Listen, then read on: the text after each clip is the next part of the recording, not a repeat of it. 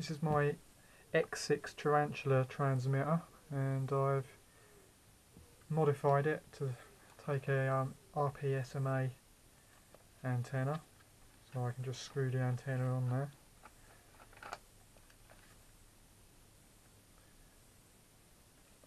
And hopefully that should give better range. The reason I'm doing this is that sometimes when I'm flying it I get dropouts, and the quadcopter will start to fall out of the sky, and then all of a sudden it will regain the transmission, so hopefully this is going to help the problem. So continue to watch and you'll see how I've done it. And today I'm going to be modifying the Tarantula X6 Quadcopter's transmitter to do a range mod on it. So put a 5 decibel antenna on it. You're going to need a 5 decibel antenna and one of these pigtails connectors, RPSMA, the male type one. I'll put a link in the description to it anyway. So I've already taken the screws out and removed the screws inside. There's 8 screws that hold the board down, and I've also disconnected this wire here which plugs into the main board. So on this board, just bring it a bit closer. Okay, so on my board the original antenna was connected to the underside.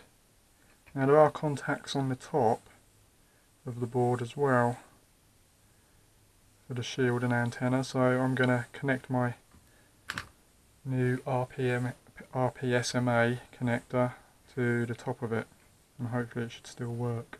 I don't see why not. There seems to be an antenna connection this side as well for a secondary antenna, so I'm just going to connect it up and try it anyway, see what happens. So I've already stripped this back, and I'm just going to cut them to size. I've already tinned it as well. I just need to tin the board as well.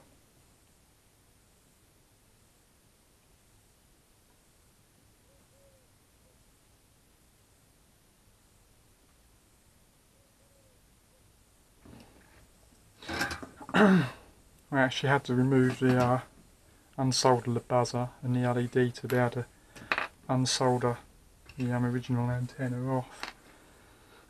So there's a bit more work involved because it's around the other way, but not too hard.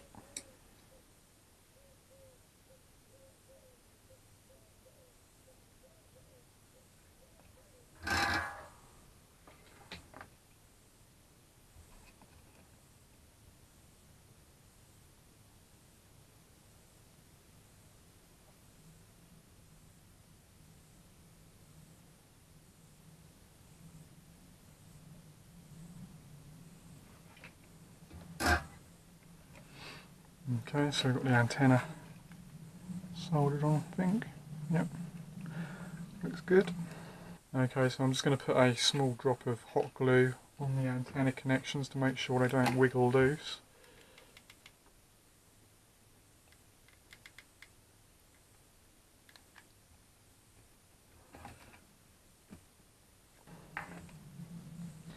Now I've just got to find a place to put the new antenna connection.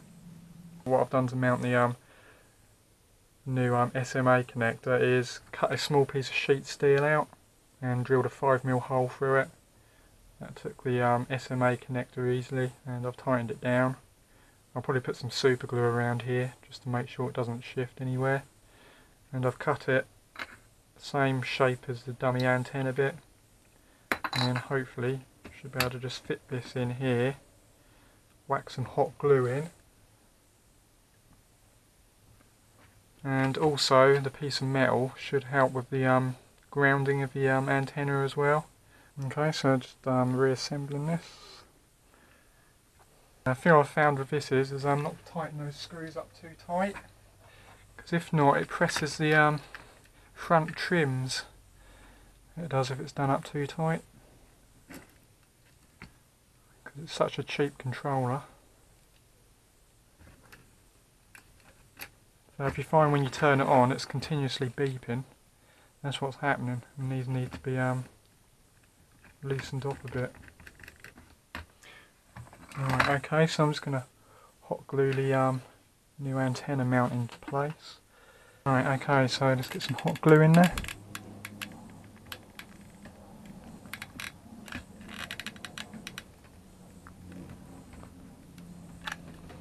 Put plenty in there, I can always scrape it off after.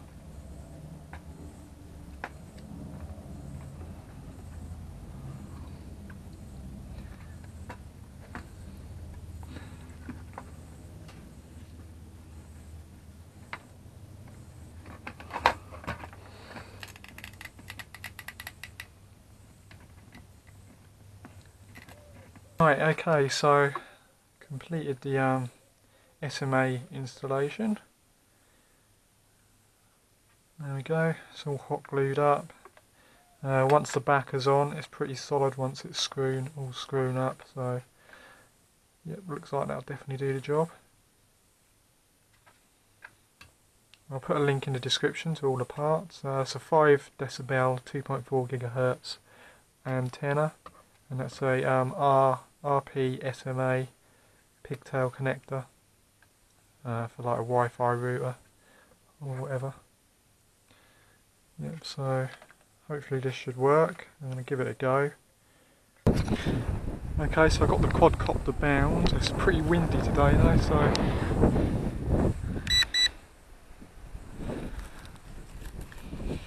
hopefully you should have a good fun.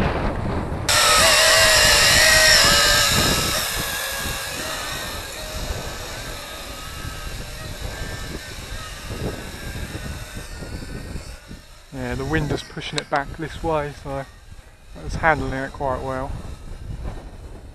Going straight into the wind.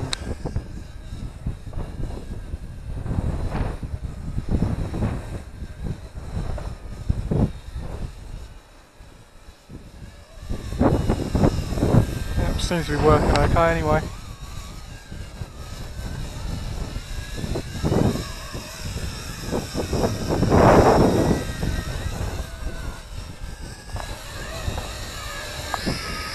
I have to wait for another day when it's not so windy to test the full range.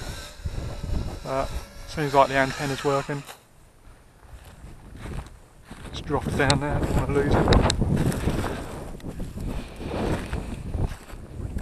Yeah, so there we go. Thanks for watching, and I'll see you next time. Links in the description for